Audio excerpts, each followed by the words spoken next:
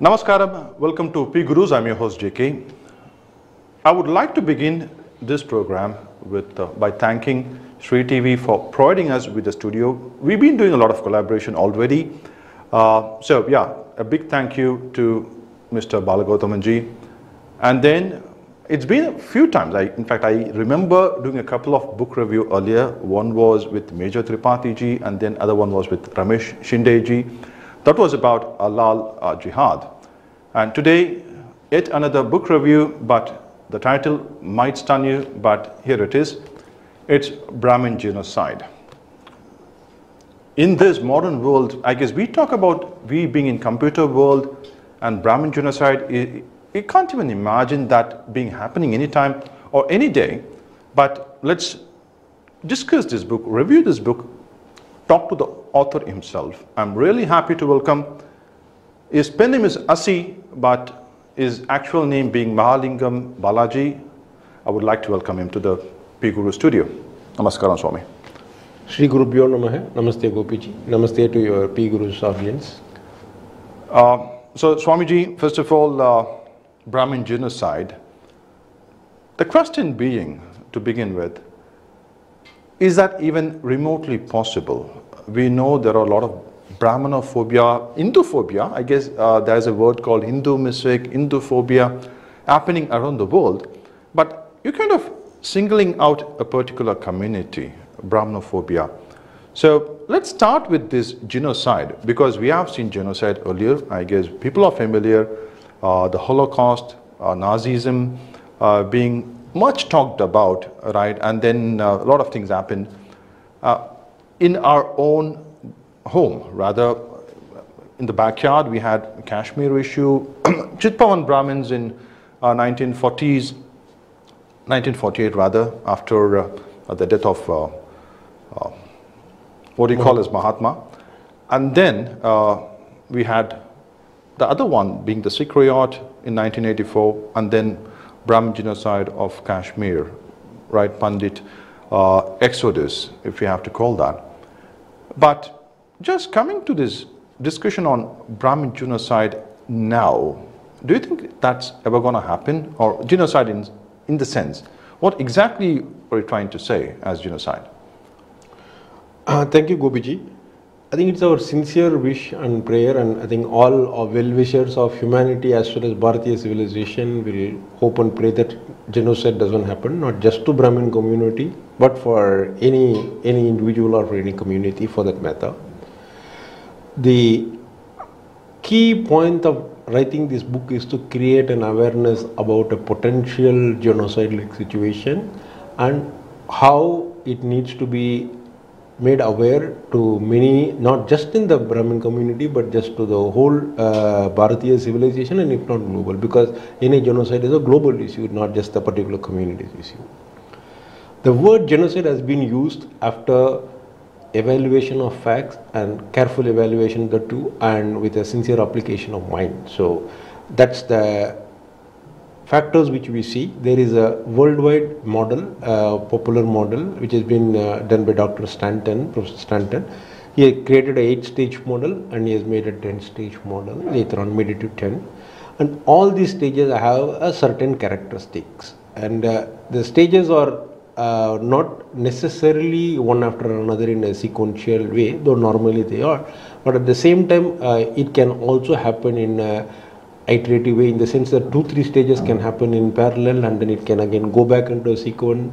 So it's not a very definitive steps as like a steps in a staircase. That's point one. In all these 8 to 10 steps, what we have done is we have also opened a website called www.brahmingenocide.org, where people can go and see those stages, what is the characteristic of those stages, and what is the situation for the Brahmin community today. So we have mapped that, and then we have shown that there is a significant and a correlation between what is happening today to the characteristic. And sometimes I do get asked this question, is it something like what people do call a promotion, some kind of a scare tactic, or getting the attention kind of stuff? Is that how we kept the name genocide? I answered it by saying that as it is not done randomly, it is used the model. Second thing is, by creating this website, we have also shown that it is not just for a commercial or for any other reason. People can go and visit this website and then they can read through the basic information. If they need additional information, then they can obviously go in and then read it in the book. Okay. Now the third point about this is, you also summarized about some of the incidences which have happened in India. One of the characteristics we see is that in many of the kind of mass killings, we can call them for a want of a better term, or maybe a genocide or a riots, do we have a precise sense of how many people have been impacted? When we look at that, the information is not too detailed, and it kind of creates a situation where the victims may not be getting the necessary closure for them in terms of what has happened in that particular riot, or when they might have lost their loved ones, or maybe they have dispossessed, their material wealth is spoiled. So many things are there. So people are still living with those emotional burden, and that is another second thing which we see in the Indian context there. So we need to kind of look at it. And again, the last key point is, when we talk about this genocide, it is not a local phenomena we are talking about. We are talking about a global level, and it is our view that the Brahmin community has been initially targeted by the colonial rulers when they came in, thinking that this is the priestly class which is leading people into a different path, and then so they, for whatever reason, they started attacking the Brahmin community, and later on it continued even in the independent India, and that is creating a significant impact, because the way it was targeted was initially Brahmins are at the edge of knowledge civilization of the Bharatiya civilization, and hence by targeting Brahmin, they were trying to target the traditional knowledge systems of India. So that is how the whole history has been, and that continues today for people who may not even be practicing Brahmin, but they still get identified as one, and then hence they become part of this civilizational battle. That's our argument in the book. Right. The other question that comes to my mind is, this anti-Brahminism or Brahminophobia, at least in southern part of India as we see it, could actually bring some political party, some votes, and they've been in power for some time. I guess they're still going with it. Right? Recently, not so long ago, we heard one of a legislative member just in social media ranting that we should have done the genocide earlier. And we see many people are quiet. They're not even questioning his intent, or not even just pointing out his hatred for a particular community. This seems to be kind of normalized all over, at least the country. Do you feel the same? I think it's I would put this question, with your permission, into 2-3 parts. A is, with the kind of hate which see in the social media and what goes around, does it really translate in India into a large-scale hatred for Brahmins? We don't see that much in the ground, and that, I think, is very thankful to the general public who still are having the Bharatiya civilizational values, and then they have this brotherhood and then universal brotherhood, wanting to live in peace. So I think we are very thankful to the Bharatiya civilization for that. Even we do have some people coming and telling us that when we did the research, that the programs of anti-Brahminism, or we call it Brahmophobia, right? That's how we define it. That's the irrational fear of Brahmin. We have created this term because, just to sidetrack on that, unless we name a phenomenon, we may not be able to kind of work on it and address it, because we cannot ignore a phenomenon to say it's a random act. So we are called it Brahmophobia, and we have defined it in our book. So we request all the PGurus audience, and as well as yourself, to refer to it as Brahmophobia.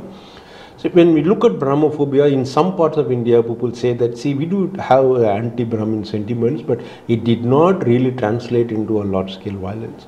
And in some states, they even say that, you know what, our leaders had to go on All India Radio and other media at the time of Mahatma Gandhi's assassination to say that Brahmin community should not be targeted in our place. So I think it's a very good thing if they have done that, because I think that saved a lot of lives, and I think we're really thankful to that.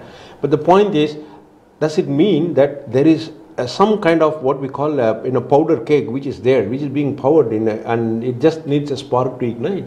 And today, with social media and fake news and deep fakes and others coming in, all it requires is one spark, right? We don't, and then before the community could react, or before the leadership could react, things can go quickly out of hand.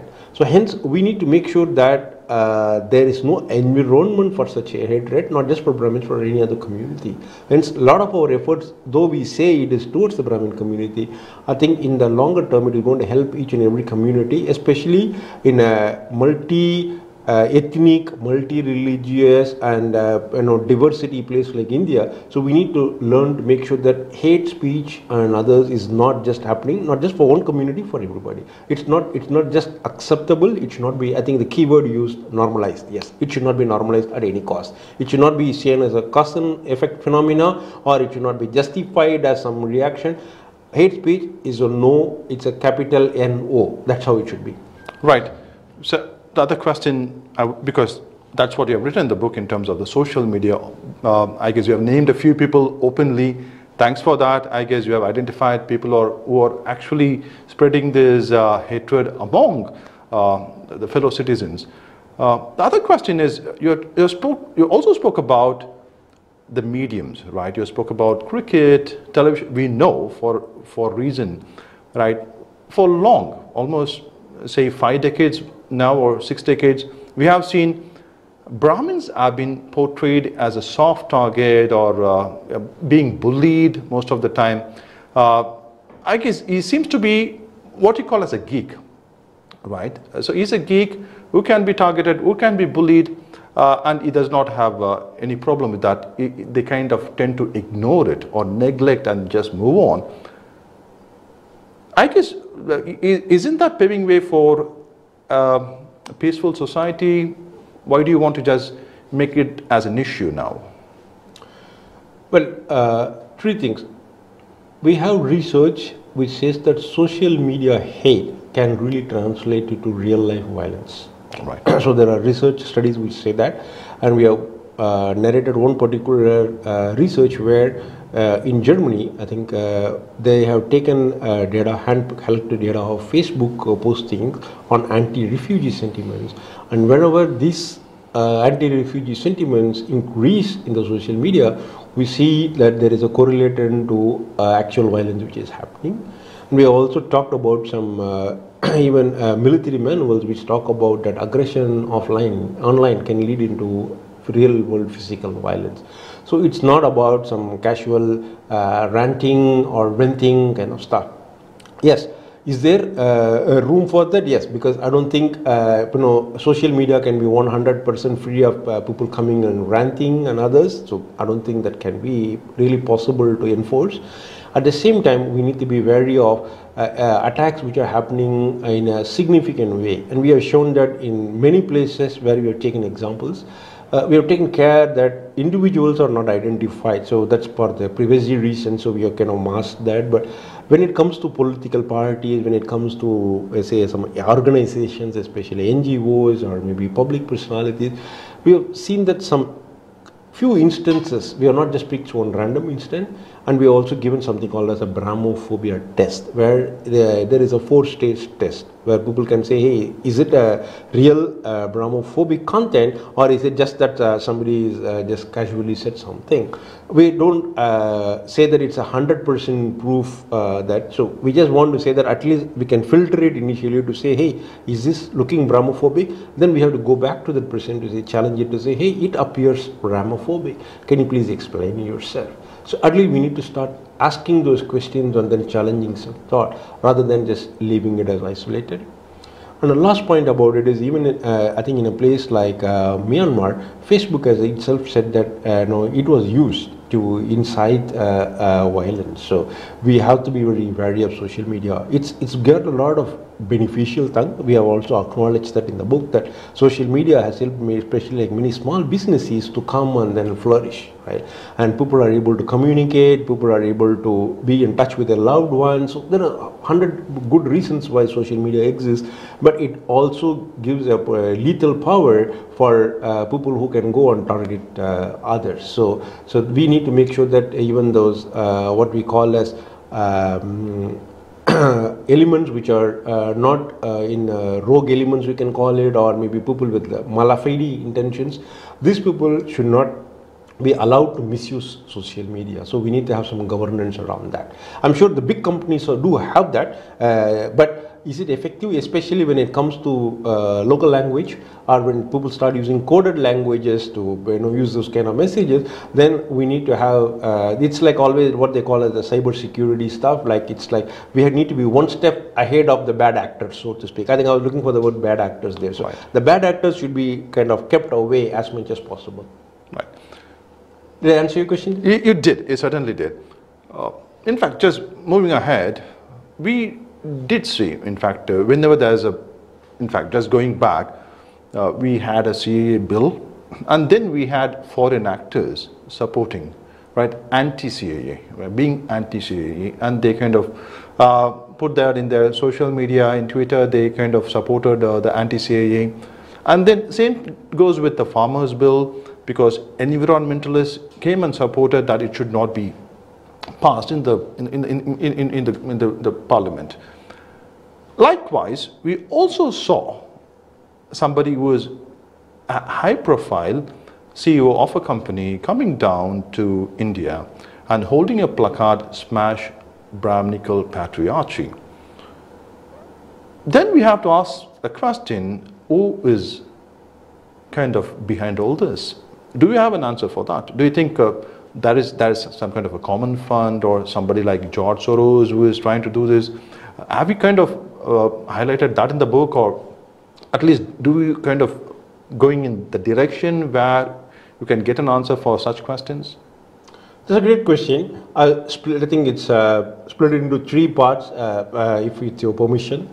Number one, yes, we refer to some of the protests which are happening. I think India is a vibrant democracy, and in this democracy, we need to have this kind of voices. We may agree or disagree with some of the voices, but freedom of expression and speech is enshrined in our constitution. So if people are using that, I think nobody should have any objection, as long as it is within the rule of law and within the constitutional means. And India has a robust judicial system as well, where people can go and take remedies. Right. So these processes are well-defined democratic institutions, so I think we can kind of leave it to those democratic institutions to take care.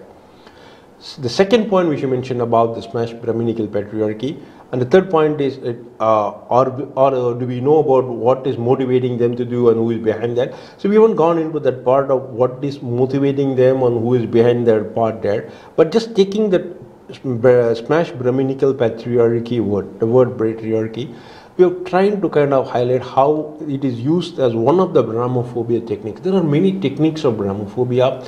One of them is what we call a circular referencing, or using somebody's quote to somebody's quote to somebody's quote. I'll give you the example here. The patriarchy, as I think most of your viewers may know, is about a male-dominated society, or where the males are identified as the dominant one. And the opposite to that will be a matriarchy, right, where there is a female in the species holds the power. So many anthropologists are of the view that in this civilizational history, they have not heard of any matriarchal society which do exist. I think in Indian situation, many people say that India has something which is similar to that in Kerala, some parts of Kerala, where the women's names are taken into the next successive line and other stuff. But even that we can't say is 100% matriarchal. So having said that, why would somebody attribute patriarchy to Brahmins, right? So we did some research and we have documented it in the book. This is seems to have come from a research paper, right? And the research paper is authored by a professor, and she refers in that paper to a paper written by another person. I think, if I remember his name, is this is Professor Nouri Alman, is a professor whom she is referring to, and this person's research is based in Ceylon. right? And so this is Sri Lanka for viewers' benefit. And the characteristic of that society is that Brahmins do not exist in that society. And even New Ellman talks about it. So this professor who has coined this term has taken about closed societies and then said, okay, what is happening in that society can be applied into India. Very good. Right, but the point is, logically speaking, there are two closed societies which are having very similar characteristics, and we find absence of Brahmin in one, then I would logically say that Brahmins are not contributing into that, right? That's something else which is contributing. And in fact, Noor Alman refers to a ceremony which has been done in Kerala. Okay, so this is what it goes.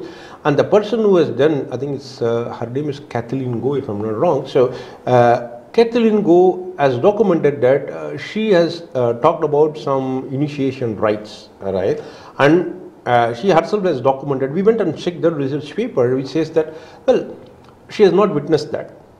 First one, right? It is not her personal direct empirical evidence. She has relied on people who told that what is supposed to have happened 40-50 years back. Right. So that gets documented in one paper, and then this goes into a paper written by another person about Ceylon society, and then some of these characteristics get what we call as kind of fitted into Indian society. You say that, oh, it is Brahminical stuff. Right.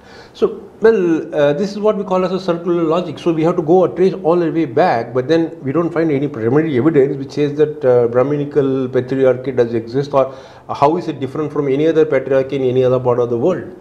Right. So that hopefully answers your question there. And the good point which you're making about is that why is Brahminical word being used there, and that also we have spoken about as it's some kind of a shield being used to say that, oh, I don't refer to Brahmins, I refer to something Brahminical, right? So that is something like what we can call as, right, is kind of a go-to solution to say, oh, we don't refer to Brahmins as a community, we just refer it to the word Brahminical. So, and there is no fixed definition for Brahminical, by the way, as you know it, right? So anybody can call anything Brahminical, and then it can just go with the flow, right? So that's how it is. So it's when something is so fluid, so it is very difficult for people to say that it is Brahminical or it is not Brahminical. And I would love to see anybody saying that 1, 2, 3, 4 or 4 steps over which you can say something is Brahminical or not Brahminical. Right. Sorry, the long answer to your that's all fine. I guess we need to give that kind of response to our audience to understand what we are talking about. This book has been released by our very own patron, Dr. Subramaniam Swami, and then writer 𝗣𝗚𝗃𝗁, and then our Reverend 𝗤𝗏𝗏𝗃𝗁 Swami. His Holiness. Right? His Holiness, right. Yes. So I guess they found something very interesting in this book, which I believe that's why they have come to release this book. I guess that happened somewhere in October. Then the final question I would like to ask you, because this book needs some value. It had some value because these great eminent personalities have released it. So what exactly are you trying to achieve from this book? What do you believe would be the takeaway for you, somebody reading this book?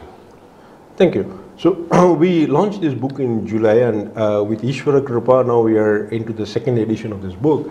And following up our launch, I think we are very fortunate to have an eminent personality like Dr. Subramaniam Swami, a thought leader and multifaceted personality. And we did have writer 𝗣𝗏𝗏𝗏, who has been a thought leader in Tamil Nadu society. And we do have the fortunate of Dharmacharya, 𝗤𝗏𝗏𝗏𝗏, His Holiness. We followed it up with another launch in Bangalore, where we had 3 sampradayas, which is the Sri Vaishnava Sampradaya, the Advaita Sampradaya, and we also had the Madhva Sampradaya. So all the 3 Swamiji's anugrahas were there. So the second edition, which has come out now, has the anugraha vachanas of the Dharmacharyas there, right? So we had the blessings for that. Now, what objective we want to create is, our objective is to create awareness, not just among the Brahmin community, but across all well-wishers of the Bharatiya civilization.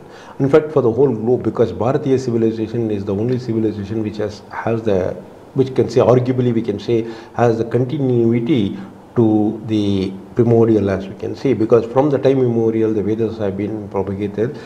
What has been chanted thousands of years back. For us, we don't name the Vedas as any timeline. We don't give any timeline. For me, it is Anati. It has come from the gods. So from the time this community has, what you go today into a 𝗣𝗚𝗿 𝗓𝘃, the chanting of the sacred Vedas is what exactly would have been happened thousands and thousands of years back. So this tradition has been preserved. So we have even quoted Professor Jean Leamy, who has popularly said that many civilizations built monuments, but it is only this civilization which used the power of the mind, and it went through the human mind like a wave, like a great wave. That's how he has described it, his exact quote. So we have to be proud, as the whole world has to be proud of this ancient heritage, and it needs to be preserved. In fact, and that is one. For the Bharatiya civilization, it is very important to address this Brahmophobia, because Brahmins are being targeted as a colonial legacy and because they were seen as the traditional knowledge carriers. But let's keep in mind, this civilization does not belong to one community. It belongs to all the communities. That's a whole community. Every community, each and every sub-community makes up this civilization. They transmit the values, the traditions, the practices to the next generation. Hence, if one community is being targeted this way, all it requires is the next community to be targeted by being branded as either casteist or Brahminical or any of those, what I call as the fuzzy terms, in the sense that they have no fixed definition and can be used very loosely. So then what happens is we see an annihilation. That's how our theme in our book has been that the end objective of Brahmin hate speech is annihilation of the Bharatiya civilization and extinction of Hindus.